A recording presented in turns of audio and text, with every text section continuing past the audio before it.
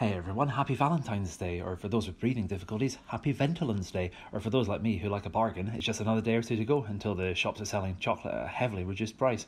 In Westminster, though, it's been a bit of a St Valentine's Day massacre, though, with Boris acting like Al Capone with a reshuffle. Actually, that analogy, it's probably Dominic Cummings who's the mob boss, because for a Brexit-loving country that voted to get rid of unelected bureaucrats and busybodies, the government certainly seems to like him, to the extent that I wonder if John Lewis is handing them out to any cabinet minister that signs up for its store card. Talking about people putting things on a credit card, though, Sajid Javid announced that he was quitting as Chancellor. This came as quite a shock to most people, probably including Sajid himself, who seems to have resigned before he was sacked for not surrounding himself with number 10 appointed advisors and doing what he was told.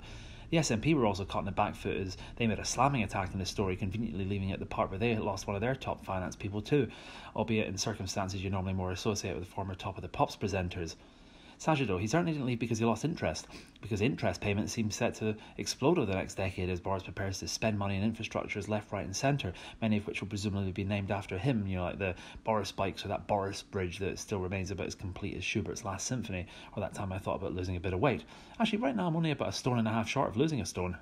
Not to worry though, because Boris has announced building a bridge between the UK and Northern Ireland. It's an actual literal bridge across the Irish Sea. That would be expensive, I imagine. Also HS2, and Parliament's going to be spending $6 billion to fix itself up over the next decade, unless someone can convince Carol Smiley and Handy Andy to come out of retirement.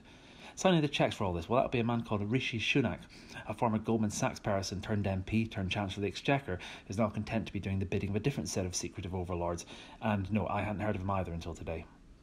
Anyway, see you next week. If you like these, click subscribe.